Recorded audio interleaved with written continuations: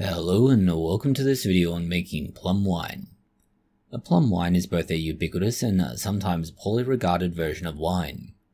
It has a reputation for being that thing your grandfather, uncle, or estranged relative makes with a high proof and a terrible hangover. In other cases, it's a well-regarded family practice that is done annually, as a sort of bonding activity and enjoyed by all. Whichever it is that takes your fancy, hopefully this video will make your plum wine easier to produce and more enjoyable to drink.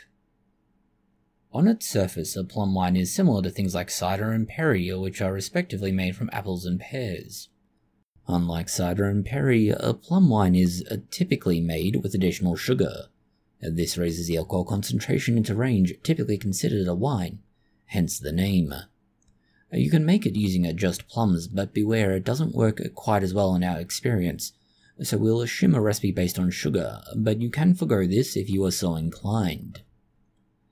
First, you'll need your plums. You'll want about 500 grams or about 1 pound of plums for every litre of fermentation you want to make. Note that this is before any processing is done. You'll want about 2 parts or roughly 300 grams of sugar for every part or 500 grams of plums you're going to be using. Of course, you'll also need a yeast culture. We do suggest a wine yeast, but if storing the fermentation for a long time, you consider a lager yeast, or you may also want to consider a ale yeast if you're going to treat this more like a barley wine. Typically, you want a wine yeast though. The other options are only really there if wine yeast is just not available. You'll also want roughly twice the weight in water as you have fruit. In this case, if we use 500 grams of plums, it'd be 1 kilogram or 1 litre of water. If we're making this in a demijohn, it'd be about 4 litres of water. If we're going to make this in a standard fermenter, it's about 20 litres of water. Some recipes may also encourage you to use things like Canton tablets, yeast nutrient, pectin enzymes, and similar. Now, for the most part, we don't necessarily think they're needed to start with, but something like Canton tablets may prove useful once you've bottled the wine into individual bottles and you find that there's a particular off flavour. It might help in clearing that, but for the most part, if we're talking about whole fruit, yeast nutrient isn't needed, and neither would pectin enzymes. For equipment, you'll need an appropriate fermenting vessel. This can be as simple as a mason jar, slightly more advanced with a demijohn, or a full-sized fermenter. We strongly suggest a wide-mouth fermenting vessel for our method, as will make things much easier. But if you choose a demijohn or similar, just note you'll need to adjust the method as we described later. You need an airlock, funnel, and similar kitchen implements such as spoons to stir with. Start by taking your plums and thoroughly rinsing them in clean water. This is not necessary if you're going to peel the plums, which we suggest, but if you choose to use them just as a whole plum, do rinse them. And this is also particularly important if you're using the whole plum with skin on and you're adding it directly into your batch and you have any concerns about it. Now you have your plums all cleaned and ready to go. Remove the core or seed from the plums. This is for 2 reasons. The first is that it contains amygdalin, which, if you use enough plums, is poisonous, which, if you aren't aware, is bad. The other reason is that it adds pectin, and this can lead to the generation of methanol. Methanol's also bad. It's bad because it causes blindness, if you're lucky, and if you're not lucky, well, death. With your plums ideally peeled and cored, you can now start to put them in your fermenter. This is where and why we suggest a wide-mouth fermenter.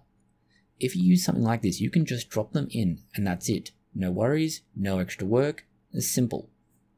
If, however, you're using a mason jar, a demijohn, or similar, with a more narrow opening, you could squeeze the plums in one by one. It's tedious, it takes a long time, and the problem is you have to get them out at the end.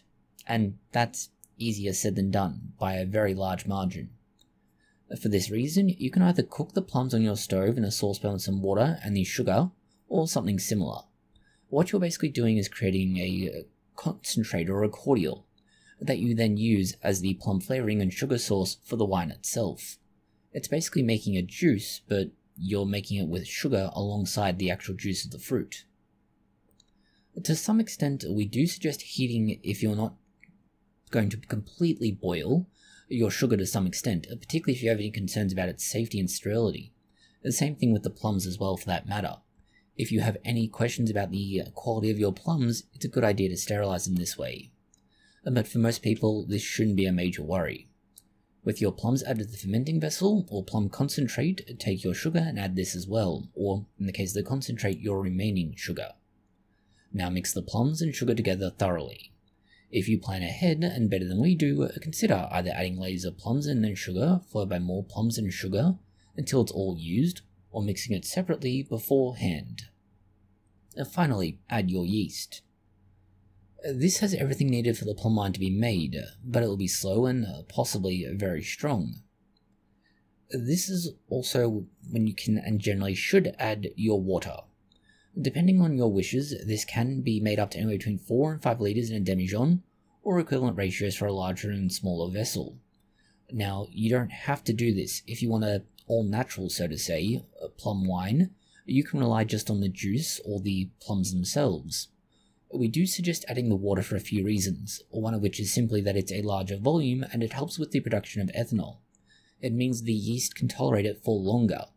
The second is that a plum wine is typically quite strong, and so diluting it down beforehand makes it a little bit easier to drink, and it also helps with a few other chemical reactions along the way when you are aging it. The other thing here is it's a very good idea to now measure the specific gravity of your sugar concentration in your plum wine. Now you can either do specific gravity, the bricks, or whichever it is you prefer to use, but doing it at this stage will tell you, once you go to bottle it, just how much of the sugar has been converted into alcohol, ideally anyway. With it all measured, everything set to ferment, seal your fermenter with an airlock, bung, and await. And typically, due to the relatively simple sugars and reasonably high dose of yeast, your plum wine will take between 1 and 2 weeks to ferment. In colder conditions, it can be up to a month, and in warmer conditions, it can be considerably faster. However, caution should be taken when making plum wine under warm conditions. That's because it typically leads to a lower quality wine and a higher probability of generating methanol. Again, methanol being bad. After the fermentation stops bubbling in your airlock, leave the wine to settle for several weeks. And this will remove most, if not all, of the plum solids from the fermentation, or at least the larger solids. And now you can look at transferring the content in clean bottles for storage and aging. At its simplest, you can just pour off the top of the plum wine through a funnel with a filter in it. This should mostly leave the solids in the original fermenter, or they are caught in the filter. That means you should get a fairly comprehensive and reasonably clean wine out of this. A little more advanced is to use a siphon, or a little more advanced again, a bottling wand. After this, you have several choices, the choices being drink now, drink soon, or drink later. Each has its merits and demerits. As a general rule with all wine, later is better, at least in broad terms. The longer it ages, the more dry it will be to an extent. Also, the more balanced the flavour will be as it's had more time to react and all of the off flavours to basically be smothered. Noting that this is a wine also, so it's not carbonated, you don't need to worry about the issue of carbonation and bottles bursting, assuming you've not managed to make some terrible mistake. This choice is also arguably the longest, as it takes up to a year and sometimes even more, which is very clearly, depending on how much you want to try this, a big demerit. The middle ground is not as good in terms of balanced flavour, but you get the best compromise between waiting and enjoyment. The time required is anywhere up to 6 months and sometimes longer, most often a little bit less. The final choice is about a month after bottling, and arguably this is the worst choice. You get some balancing of the flavours and the aromas, but it really has nowhere near settled. As a result, it's quite rough still, and it's one of the reasons why plum wine has a bad reputation. The benefit though is you do get to start enjoying it much sooner. Now, enjoying, depending on how rough it is, may be a bit of an overstatement, but that assumes you're after the flavour and not the alcohol. There is one, let's say, a solution to this problem, and it's a large batch fermentations, such as those at 25 litres or more. This choice is not really a problem, let's say, for when you want to start drinking, as you can literally make enough and bottle it that you can store enough of this for up to a year, assuming you don't consume more than 1 litre a week. This allows you to see the development of the flavour over time. The advantages to doing so are pretty obvious, that is, you have access to your wine almost immediately, but the other benefit is that you can figure out first of all, when the wine gets to a point where you're actually happy to start drinking it, but if you're happy to keep waiting, just when the flavor begins to plateau, that is, when do you reach the point at which you're just going to get diminishing returns by waiting any further. Some final notes on the end result in flavor. Our recipe is definitely on the dry side of things. That means it's not very sweet. If you want a more sweet wine, you can either increase the plums, the sugar, or both. That'll make the plum wine sweeter and shouldn't overly increase the fermentation time, as the yeast will eventually hit a limit on how much ethanol it can tolerate, and therefore it will stop fermenting. Next is your choice of plum. Now first of all, we have the color of the plum flesh and juice. This will ultimately dictate your plum wine color. The darker the flesh and juice, the darker the plum wine. You can dilute it down to some extent and therefore make a more pale plum wine, and this is similar in a way to how, say, a rosé is made from a red wine and a white wine, or Budweiser, which is diluted with beer. The other is noting that the actual variety of plum you use can have a direct effect on the flavor. Now, some of them are, let's say, more bitter, more sweet, more pronounced. All sorts of things can come into play.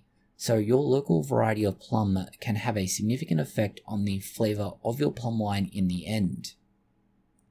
In other things related to flavor, you can go beyond just plums in your wine. Whether you add these before fermentation or during aging is your choice, but the addition of dried herbs such as cinnamon, cloves, star anise and more do add nice flavors and work quite well. If you don't want to take this approach and effectively spike the entire batch with these flavors, you can instead choose to make something more akin to mulled wine, and you do this simply by following a standard mulled wine recipe, but you use plum wine instead of red wine. This is how you make your plum wine, or something we should call plum wine, if only because of the sugar concentrations and the consequential alcohol concentration. Thank you for watching this video. If you found it interesting, consider liking, sharing, and subscribing. And please do post any comments, questions, or suggestions you have below.